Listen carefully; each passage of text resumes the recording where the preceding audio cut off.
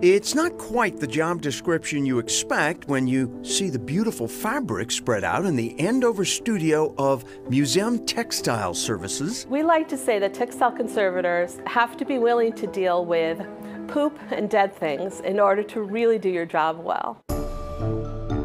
Chronicle didn't encounter exactly those surprises when we visited, but Director and Chief Conservator Camille Myers-Breeze told us her job can take many forms. Sometimes we might be deinstalling an exhibit, working in hard hats, on ladders, in conditions that are dirty and hot and loud and uncomfortable. And then other days we might spend 8 hours looking through a microscope or with an optivisor, doing tiny work with the skinniest needles you've ever seen. At the heart of every one of those projects is the art and science of conservation. Conservation aims to preserve the history of the artifact. So if it has been altered or restored in the past, we won't necessarily remove that because it's part of the object's history. We are interested in physical stabilization and preparing something so it may be put on exhibit, displayed in your home, or in very rare occasions, used again in a responsible way.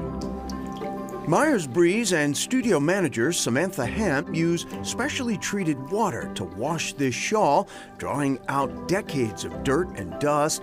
The piece is from around the turn of the 20th century and was likely worn by a client's family member. This is a good example of something that is stable enough. It could be worn for a special occasion.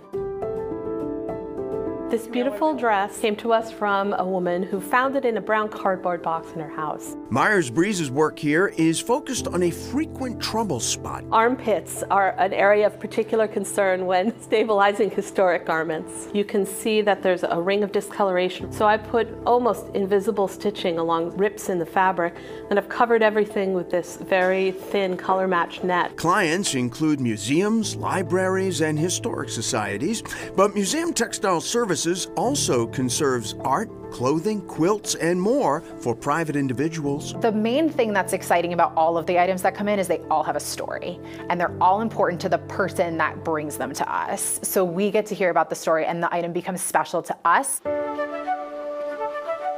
Caring for an object that has value beyond money also drives Barrett Keating. My favorite thing I love to do is fixing a piece for an owner that has great sentimental value to it. But when a woman says, my mother rocked me in that chair, and my grandmother rocked my mother in that chair, and you see the history and you see that she wants to conserve it so that it will go on to her daughter, that makes it all worthwhile.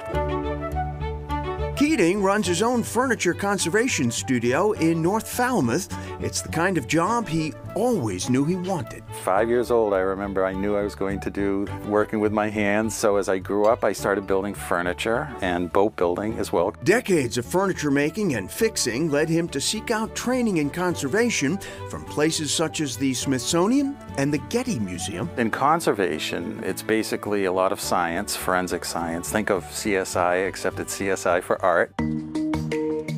Keating used those investigative skills when this mantle from 1890 arrived at his workshop. Covered in 8 layers of large, flaking potato chip-like pieces of paint. I proposed to the owner that we do microscopic finish analysis to see all of the layers. We have taken these off with chisels and scalpels over the period of over a year. All of that work has finally brought Keating down to the original paint.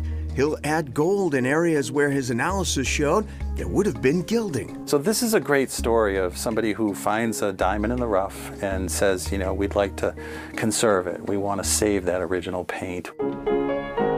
Keating has a number of projects underway, including working with a colleague to bring a 1795 square pianoforte back to life. This piano belonged to a family and has been passed down. It'll be wonderful to bring this back to its original glory, to hear it in the owner's home and playing music again. And back to Museum Textile Services, Camille describes her job, and I love this phrase, as advocating for the artifacts. Which means she will not touch the original structure of the piece. She'll wash and preserve an item, but she will not cut it up and turn it into a pillow or a quilt, for example. The company recently just restored 100-year-old Inuit, excuse me, Inuit clothing that's going to be on display at Bowdoin College. Oh, interesting.